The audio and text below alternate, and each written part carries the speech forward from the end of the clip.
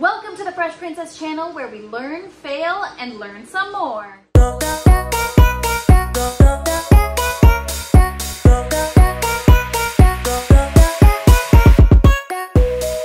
Welcome to my channel and welcome to the Grow Tent. I am so excited you all are here. Today we're going to be talking about all things grow towers, but before we get into it, please don't forget to support my channel and like, share, and subscribe. I get asked a lot of questions about my grow towers, so today we are going to take a deeper dive into the grow tower. We are going to talk about all of its components, the assembly, how it works, and most importantly, what you can grow in it. All right, let's get into it and talk some towers, shall we? These are the grow towers in my grow tent. I've got three colors. We've got orange, green, and yellow because who doesn't love some color in their indoor garden? I have named this one Orangina, this one is called Bumblebee, and the green one is called Gumby.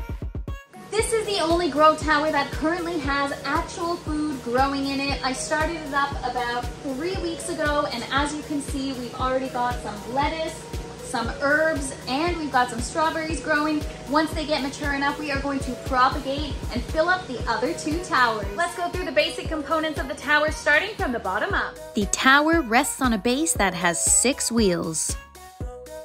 One of my favorite components of these grow towers is that they do come on wheels, making it super easy to move them around your space, whether you're growing indoors or outdoors. The reservoir sits on the base and fits 16 liters of water. The towers come with a total of 10 layers, and each layer has 8 plant ports. One of these grow towers can grow up to 80 plants.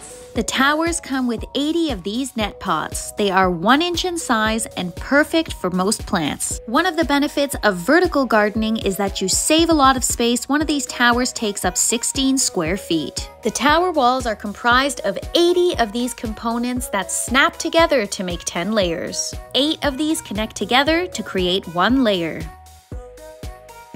Now we slide in the little components where the roots rest. One goes in every plant port. The tower comes equipped with a regular brushless pump, which sits in the reservoir of the tower. The little space to pull the power cable through.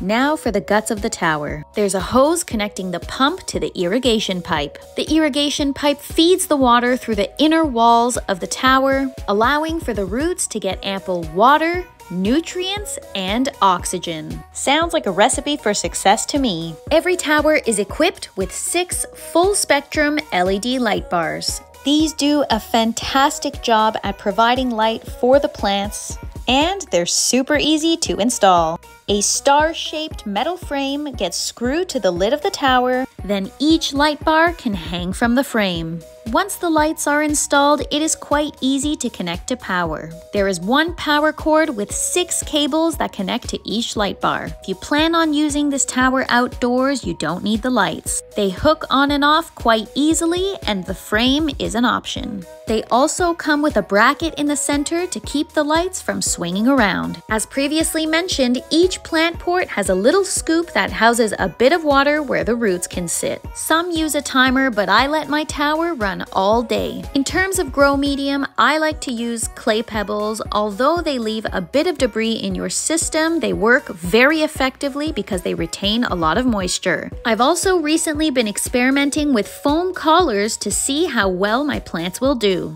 There are some different grow mediums out there, but when it comes to aeroponics, clay pebbles are usually the most commonly used. Here's some footage of me taking the tower apart for cleaning purposes. My grows usually last about 6 months, at which point I take the tower apart to give it a good scrub.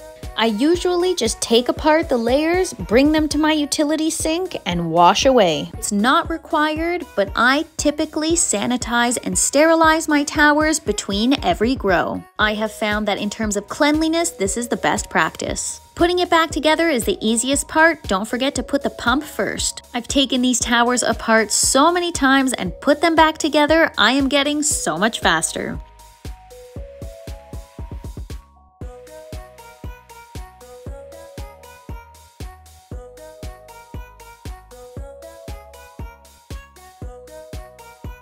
When it comes to nutrients, I've been using the General Hydroponics Flora Nova line, which has been working really well but you can use any fertilizer in these towers. General hydroponics is what I've started with, and it hasn't let me down so far. I currently use the Flora Nova series along with a bit of Cali Magic. Depending on your application, I also like to include a bit of H2O2. This allows for more oxygen for the roots. I typically add in my calcium first and let it run in the system for 30 minutes before adding in any other nutrients. The tower can either be filled through a plant port or through the top of the tower. A question I get often is, what kind of stuff can you grow in these towers? The good news is you can grow just about anything in these grow towers. The possibilities are endless, from leafy greens, salad varieties, to different kinds of herbs. I've even tried growing zinnia flowers in there, which I killed in a very short amount of time, but we will try again. Strawberries do really well in aeroponics. The possibilities are honestly endless, guys. If you have trellis support, then you can grow even more. Smaller tomato varieties, pepper varieties, maybe even a small watermelon. Over the course of the next little while, I am going to be exploring all the different things that can be grown in these grow towers, and I'm taking you on the journey with me. The great thing about these towers is that there is no green thumb needed. In just a couple months, you get beautiful, thriving, large, flavorful plants, and there is nothing like a fresh, crunchy salad that you harvested yourself. I've tried different watering schedules, but the method I found the most effective is to set it and forget it. I just let that water run all day long, and my plants thank me for it. Depending on the growth stage, I typically need to fill the reservoir 1 to 2 times a week. And if you've never grown aeroponically, you are in for a treat. The size of your leaves will be exponentially larger than traditional gardening. You also end up saving a lot on water, land, and nutrients because the plants only take what they need. You can either fill all the plant ports or just a few. It really depends on what you're growing. The larger the plants are, I typically space them out more. The goal is to encourage air circulation amongst the leaves. I have grown so many different salad varieties and herb varieties in these towers, and everything I grow is non-GMO and organic. I am really passionate about eating clean and healthy food, and as time goes on, it seems harder and harder to achieve.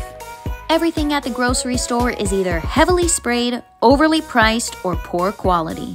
That's why I am so grateful for these towers. Can you imagine having fresh herbs, leafy greens, and strawberries that are organic for the rest of your life?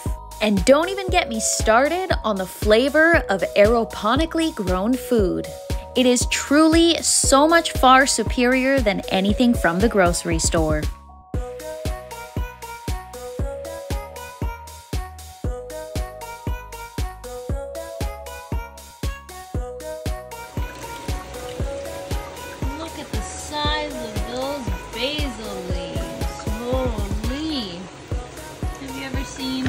Basil seedling leaves that large.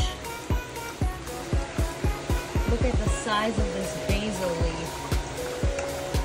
Almost as big as my face. In the upcoming weeks, I'm going to take you through the seed starting process and how things get transferred and begin to grow in the grow tower. Depending on what you're growing, the seed to harvest is usually approximately 3 months. If there is something specific you're interested in seeing grow in the tower, drop it in the comments. I will procure the seeds and we are going to experiment. My favorite thing that I've grown successfully in the tower so far is romaine lettuce and dinosaur kale. Herbs grow like crazy in the towers, and when I have an abundance, I harvest, dry them, and grind them into a seasoning. Homegrown food and homegrown seasoning? That's pretty cool.